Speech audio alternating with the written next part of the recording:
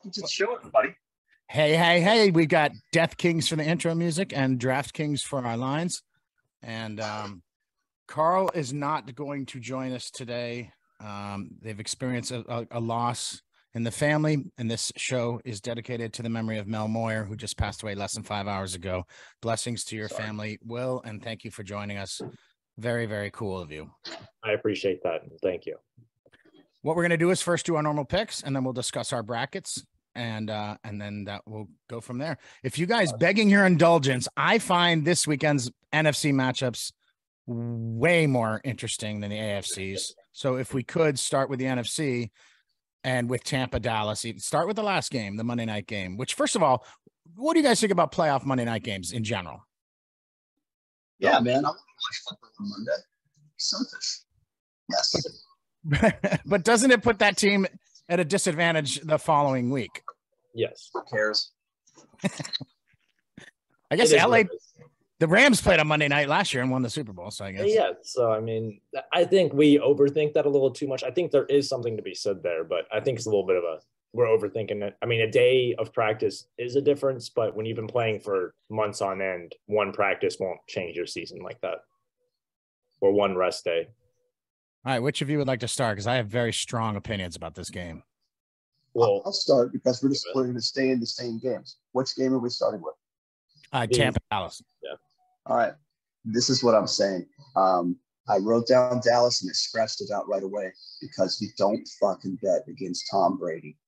I've learned this for 15, 20 years. The guy is going to show up. He's going to show up with weapons, and somehow at the end of that game, they are going to win by a field goal, and Dallas is going to go home, and I'm going to laugh when I see Jerry Jones and whatever it is he's going to say and all the bullshit about Dak Prescott and, oh, my God, this was our year. It's going to be next year. No. How about them Cowboys? See ya.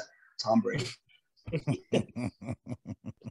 I can go second, and I'm going to have a bit of the opposite opinion, but not too far opposite. I am putting my bets on the Cowboys here, 2.5. It's just a low spread. If this was like a 5.5, 6 spread, I'm not taking it. But 2.5 is a field goal, and I think the Cowboys are going to win, so I'm going to take the spread there. The Cowboys just have a way better offense, way more versatile. And as much as we've hated on Dak Prescott, he's not had the best year. He's had amazing games. So I think judging just based off, because they both have good enough defenses, I think the Cowboys just have a way better offense, and I'd rather rely on a good offense with a good offensive line than Tom Brady with no offensive line. So give me the Cowboys -2.5. Actually, the offensive line's been getting better. They're getting some players back. But you also with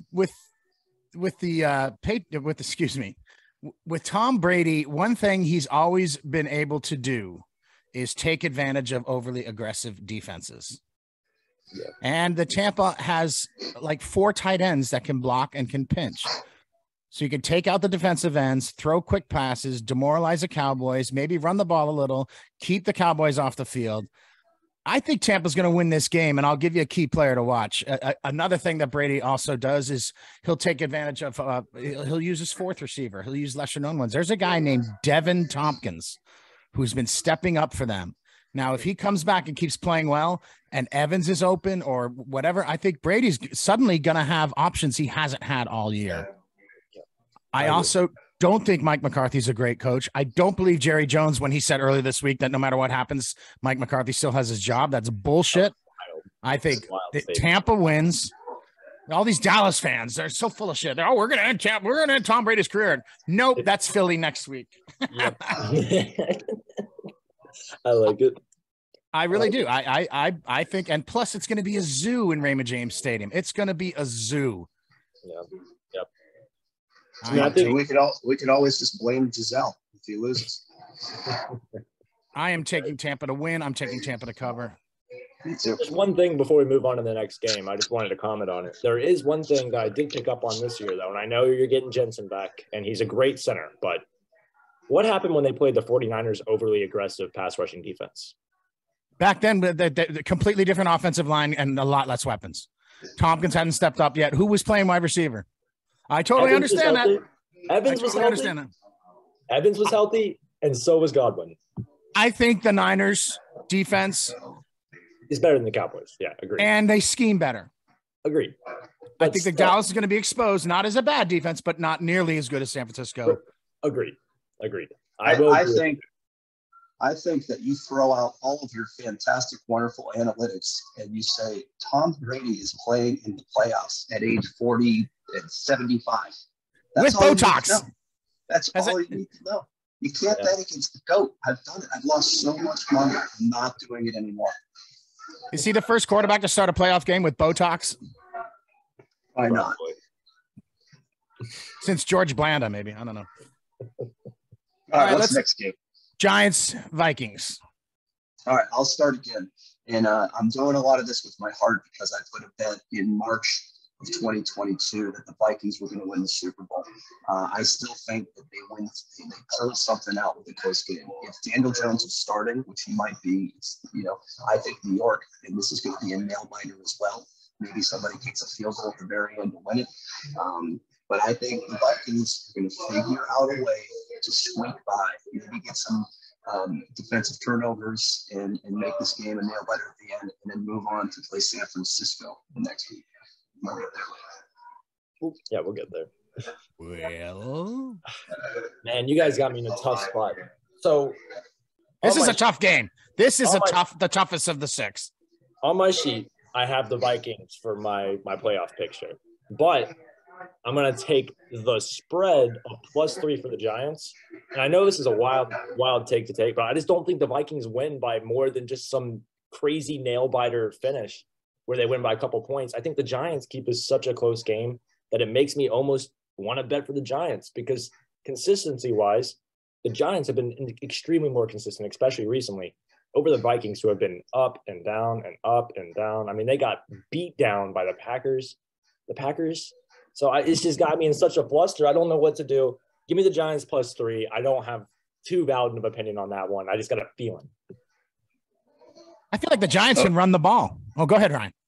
No, I'm just saying this is great. Will and I have exactly the opposites for both. I have Vikings -3. He has Giants +3. In that first game, I have Tampa. He has Dallas. So this is good. 2 for 2. Someone's going to be different wavelengths over here. Yeah. I'm taking the Giants on my brackets and against the spread. I think they'll run the ball. I really believe in their coach. The Vikings have won a lot of close games. That's great in the regular season. I don't know if that's going to, I don't know if you can rely on that. I think that can almost work against you where the players can have in the back of your head, whatever, we'll pull it out at the end. I don't know. The Giants, I'm reminded the year the Patriots went undefeated in the regular season. They played the Giants late in the year as Minnesota did. They played a close game and barely beat them. And then the Giants came back and punished them. Gonna happen here. I like how you said we'll be safe and just pull it out at the end. We don't know what happens when you try and do that 5 months later. Yes. Wow. Spoken with experience, was that? No. I was trying. And with that, let's talk about San Francisco and Seattle. Another one I have strong opinions on. It's going to be a blowout, right? I'm staying away from the spread. That's too many points for me. I do think San Francisco is going to pull it off, but I think there's going to be over 42.5 points in this game, regardless of how good San Francisco's defense is. I just think that there's going to be points scored. Maybe it's going to be 27-21 or 28-21. But I am going with the over, and I think San Francisco does win.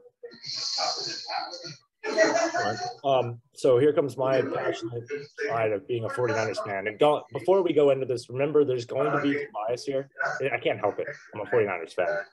But give me the spread -9.5. I think it's going to be an annihilation on the field. I think Seattle's got a good team, but I don't think Pete Carroll, he's good, but he's not great at scheming up, especially not against the 49ers. They played close-ish against the 49ers, but going back to the last time they played the second time this season at Seattle, the Seattle team was fully healthy, including the running back, everything. 49ers were missing defensive tackle Eric Armstead, who's a beast, and gets put right next to Nick Bosa on the pass rush. They were missing 4 more players in the linebacking core and the safety defensive back core. They were missing part of their O-line, and they were missing running backs, had just gotten Christian McCaffrey. My whole point being is that was a close game. That was a 7-point game, and that was with worst case scenario for the 49ers. I don't see this one being close. I think the 49ers are just too good of a team. I don't think the Seattle Seahawks offense is going to score that many points. So give me the spread, -9.5. Props to Bosa, leads the league in QB hits, and nobody else is even close. Nope. He also does well against Seattle, and I do see San Francisco going to the conference championship. But I have a feeling Seattle's going to come out hard. I really think that, and I think Carroll will have them charged up, and they'll get a lead, and then San Francisco will come back and win the game. But then once they get the lead, they'll decelerate because they don't want to turn the ball over and make mistakes. So I say Seattle covers. And San Francisco wins. And by the way, what's the spread? 8-5? 9-5, I believe. 9-5. Oh, beautiful. Thank you. Even better. Yeah. I feel like you just handed me a point. All right, we're on to the AFC then. Oh, it's time. AFC time. Sorry, Rob. I like how you said, they're going to come out hard. We all know what happens when you do that. Oh, my goodness. Let's you must be on tour. You're all frisky. Stasik's going to play a show with that other band tonight, so he's all fired up. 46-year-old kid. Oh. All right. So the AFC. Can we end with Cincinnati, Baltimore? Because I do want to talk about my Pittsburgh Steelers at the end of the AFC North. So let's start with the Chargers and Jacksonville. Okay. We all go ahead. We all watched Jacksonville and Tennessee make their way into the playoffs to win that division. Very interesting game. I think that Eckler will win this game by himself. I think the Chargers are going to win -2.5. I think he gets 2 touchdowns. I think the guy is an absolute beast. I love that I picked him at number 4 in fantasy football, even though I didn't make the playoffs in any of my leagues. He still is my workhorse. I just don't think Jacksonville, as good as they've improved, even as good as the defense is ready to move on in the playoffs yet. And maybe I'm wrong, but my gut says that the Chargers are going to win by a field goal at least. So I'm locking it in, baby. Go Bolts. You are wrong. Lawrence is ready. That coach has been there before. He's been to the Super Bowl. He's going to know how to prepare. And they've got a pretty good running game too. Everybody's all about the Chargers. And I hope Herbert's freaking ribs are okay, because I don't think they are. I don't think they have been all year since he got hit in that game that he should have come out of. Like week 2, that night game, remember? And he kept playing, and they lost. I forget what game. But he hasn't looked the same since. He's had like flashes here and there. I think Jackson, that again, talk about a building being a zoo. Do you know how hungry those fans are? I've never heard a Jacksonville Stadium as loud as it was in that Tennessee game. Let's go, Jacksonville. Come on, Trevor. Let's let the Lawrence era begin. I walk my dog right over here, and there's a stadium there that Trevor Lawrence played in not too long ago. Let's go. That's cute. You're talking about Jacksonville. Adorable. Prince Valiant. He is adorable. Fucking adorable. Well, I can go next. That's you. Yeah, I'll go with my pick here. I'm going to take – I had something written down, but I'm kind of backtracking. Give me improvising. You call it improvising. 47.5. And this is not what I picked beforehand. I wanted the Chargers with the spread, and the spread is great. If you really have someone you believe is going to win this game, take the spread. It's a low spread. Take it. I personally am just 50-50 on this game. The Chargers are either going to come out and they're finally going to be fully healthy, and Herbert's going to look good, and they're going to dominate the Jaguars, or this game is going to be a close battle to the very end. I don't. My one issue with this entire situation being Trevor Lawrence, and I know I went with the 49ers, and I know Brock Purdy is a rookie and has never played a playoff game. But like I said, bias would take over there. When it comes to this game, he hasn't played in the playoffs before. Trevor Lawrence has not. And he is very wish-washy. He goes game to game from a very beautiful pass, a very beautiful, oh my gosh, he made this huge play. And the next game you watch him and you're like, oh, this is rookie Trevor Lawrence again. So I would rather take the consistency again, but give me the over 47.5. It's going to be an offensive game. They're both going to put up points. So give me 47.5. So, Ryan, you asked to end on Baltimore Cincy, right? So we should do Miami Buffalo next? Yeah, let's do Buffalo Miami. And huge shout out to DeMar Hamlin returning home and everything. Great hit guy. That was such a crazy tragedy that turned into a beautiful story. So it's so great that he's discharged from home.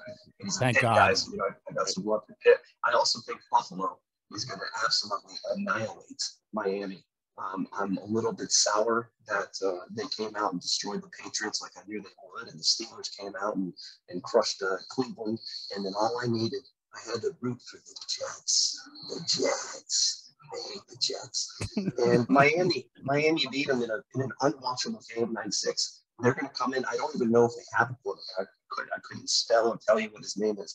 And Buffalo's just going to be like, dude, we're going to be playing our 4 stringers in the fourth quarter because it's going to be like 867-3. I'm picking -13 Buffalo. Let's go Bills. By the way, did you guys notice that the Patriots special teams is so bad that there were 6 kickoffs returned for touchdowns last year? 3 of them against the Patriots, 2 of them in that game against Buffalo. And the fucking froze. teams has been terrible since he took over. Yeah, you came back with some. You lagged out there for a second, Rob. Right when you're about to swear, that's hilarious. Right when you went on your tangent there. That's the FCC, man. They keep an eye on me. Okay, the internet should be okay now. What's the over/under on this game? Oh, let me look right now for you. 43.5. Yep. It's going to be way over that too, just by Buffalo. I think just Buffalo's going to put up 45. If you don't mind, I'll lead up after if you don't mind, because I got the exact same opinion. I think it's going to be an annihilation. Miami's defense, not good. Their offense was good. Now they don't have a quarterback. Buffalo's defense, great. Offense, great. I got no worries here. Give me the spread. Give me the over. Give me whatever you want to give me. Buffalo's taking this and running with it. Me too. I'm taking Buffalo all the way, but let's just to make it interesting. What could Miami do to win? Will, what do you think about this? What about Tyreek Hill returning kickoffs and punts? That would be, I mean, playoff-wise, I think that's probably a smart idea. It's the same thing. I think a couple teams do that. I know San Fran does that with Debo. They put him back at punter whenever playoffs start. Or punt returner. I apologize. But I think really the biggest thing is going to be creating scenarios where the quarterback who can't lob it deep and can't make big plays can get the ball to Waddle and Hill. That's your one chance of keeping up with this Bills team. You have to get it in their hands. But still, how do you do that? You know, it's not going to be easy. And I really think they're going to have a really tough time getting past this Bills team. Also, blitz the fuck out of Josh Allen in the red zone. That's where he's been making mistakes lately, but still. That's true. Yeah, he had a lot of turnovers this year.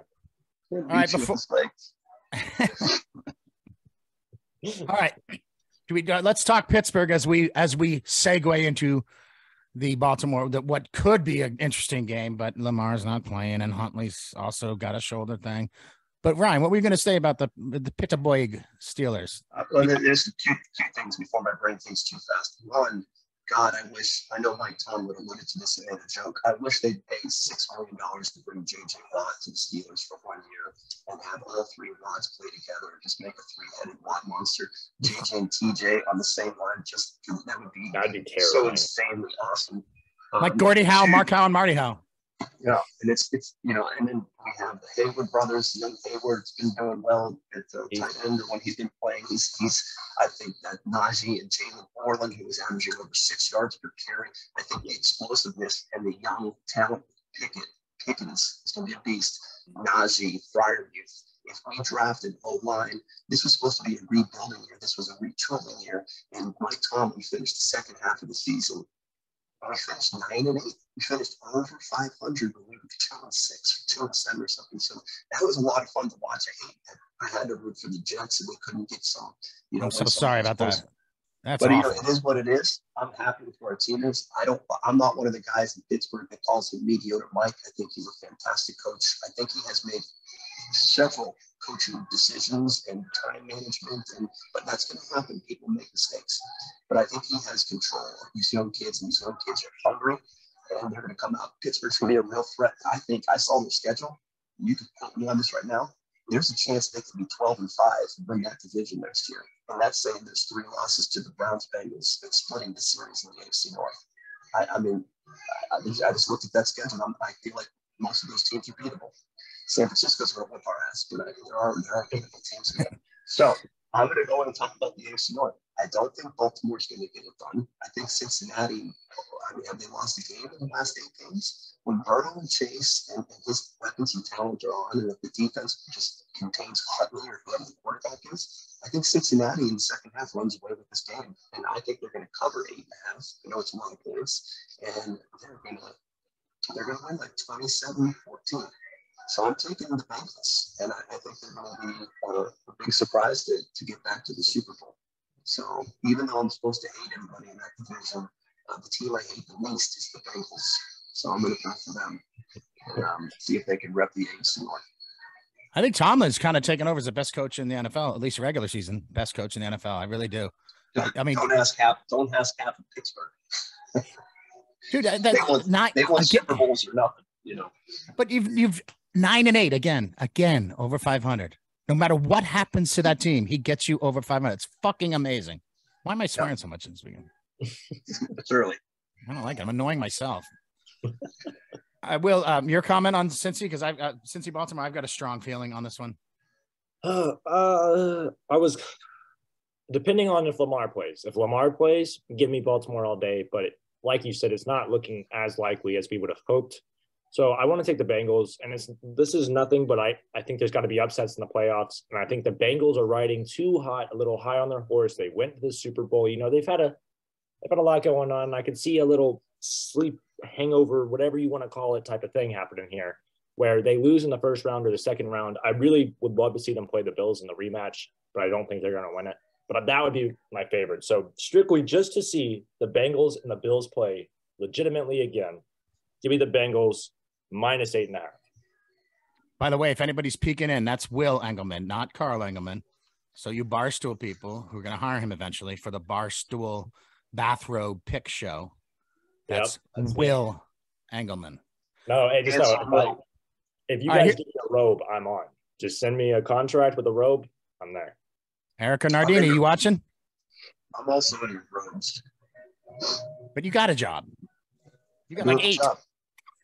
Too many jobs. You got too much to do. I've got too little. We're two different sides of the spectrum here. All right, as a Patriot fan who went through the whole Tom Brady era, the one coach who was best at slowing him down and throwing weird shit at him was Harbaugh. Also, again, as a Patriot fan, we stopped Cincinnati for a while earlier, not too long ago. Even with our shit offense and our defense back on the field, we still slowed Cincinnati down. So I think Harbaugh is going to figure out a way to slow them down. Baltimore is going to have Anthony Brown. I mean, so I don't think there's going to be much scoring. So I'm taking the under. I'm thinking like 13-6 kind of game, 16-7 kind of game. But with that Bengals offense, it's tough. It's a tough one. They're putting up more than 13. They can slow down. They can be slowed. Well, anyway, maybe so. But the over-under is, and I'm looking. Can you help me here? The over-under is 40 or something? Yeah, 40.5. Look at that. So let's say they score 34 and the Ravens get 3. It's not under. Yeah. Even if the Ravens get 6, you still got it. Still got it, baby. So I just have a feeling that the Ravens are going to be able to slow them down, and the Ravens aren't going to be able to do much with Anthony Brown. I do agree with you in some aspects there. I think the Baltimore defense is really going to step it up, and I think they're going to give the Bengals a challenge. Like I said, though, strictly just for the Bengals-Bills rematch, everything that happened and all the rivalry that's come up to this, I just want to see that game more than anything. So I'm going to take the spread for my heart. I'll be watching with my people in Travelers Rest, South Carolina. Looking forward to it. The fancy stuff over there. I'll be in my basement, but it's going to be a great time. All right, we got to let Stasik go soon. So you want to talk brackets real quick? Sure. So my bracket, I crossed out a few things and went back because I didn't want it to contrarian. I didn't want to beat the chalk here. I wanted to, have the same bracket. So I've got, Kansas City over the Chargers, Cincinnati over Buffalo. That's my big. I think that's going to be a great offensive game, but I think Cincinnati's going to push through. And then I think Philly or Tampa Bay is going to lose to Philly. In San Francisco, I'm sorry, Will, it's going to lose to Minnesota. However, Minnesota's going to lose to Philly. And Philly is going to win the Super Bowl over Cincinnati. My God. It's a little. You must be on tour. No one picked that bracket. It's Tour Hayes. Go ahead, Will. Correct him. I got the Kansas City Chiefs also beating the Chargers as well. I think that should be an easy one to mop up there. I got the Bengals and the Buffalo rematch. I got Buffalo coming out, and then I got Buffalo heading to the Super Bowl for the AFC beating the Chiefs. I think that would be an amazing game. I would just love to watch it. I'm really happy for the end of the AFC playoff run. That's going to be a lot of fun. Yes. On the other side, I got the Eagles playing the Cowboys, and I got the Eagles running away with that game. And then I got San Fran playing the Vikings, and I got San Fran running away with that game. We'll see. I hope that comes into play. That'd be awesome to see for the brackets. And then I got San Fran beating the Eagles to go to the Super Bowl to lose to Bills Mafia. I got Buffalo. There you go. There you go. You just couldn't push them all the way through, huh? I couldn't. I sat there and I was like, I got them all the way to the Super Bowl, but I can't have Brock Purdy winning a Super Bowl over Josh Allen. That's ridiculous. Ridiculous. Buffalo's so it's ready. going to be Joe Burrow. Yeah, All right, Rob. What do you got?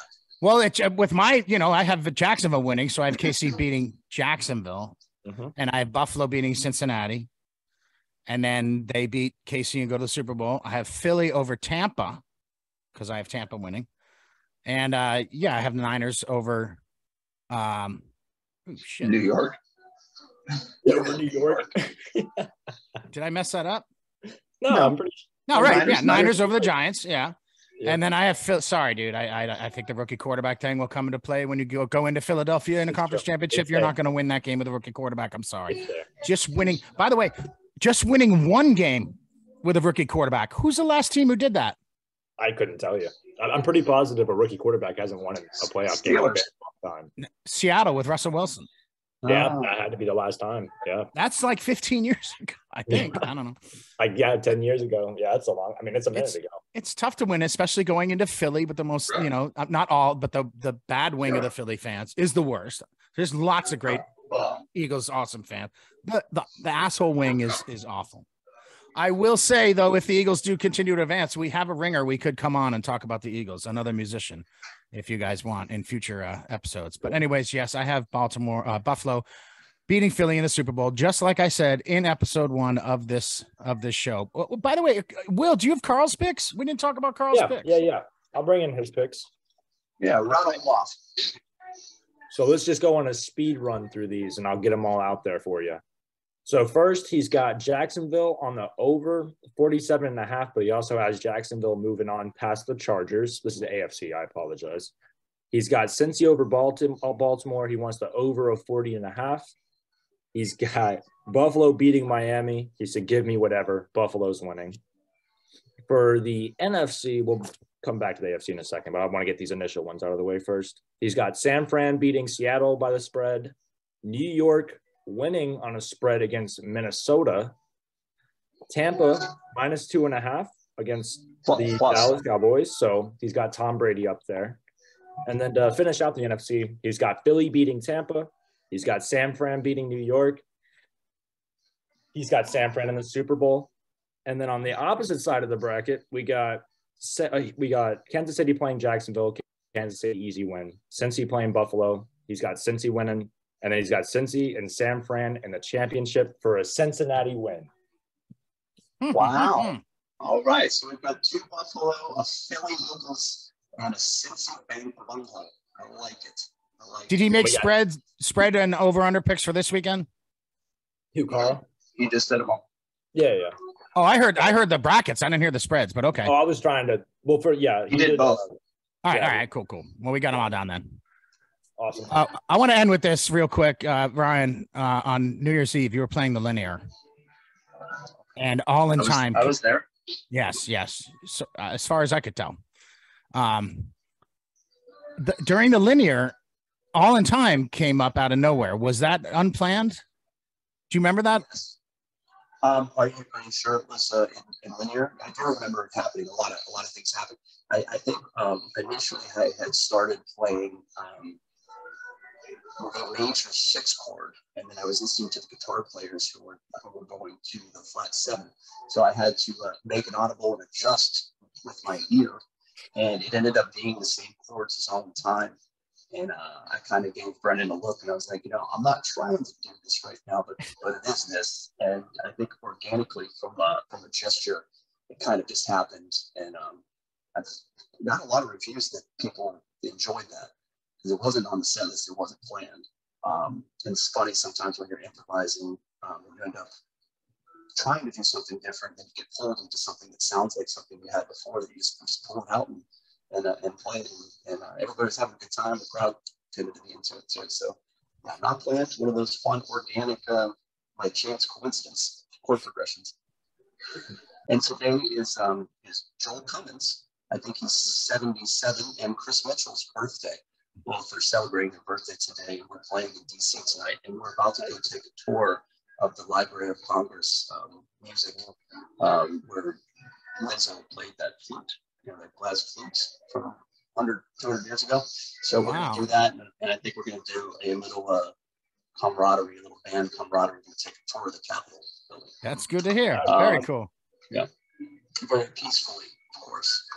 And it's going to be a good day. It'll be a raging show. I'm excited to play the first show of the new year tonight at the 9:30 Club for the next 2 nights. So make it our home for 2 days. That'd be great. And you were in the waiting room a lot this morning, so maybe throw that on. We'll see what happens. See what happens. Take it easy, guys. Thank you so much for your time. Give my love to Karl and Ellen. Of course. Blessings. I know the feeling. Yes. It's awful. Blessings. Blessings. Love you guys.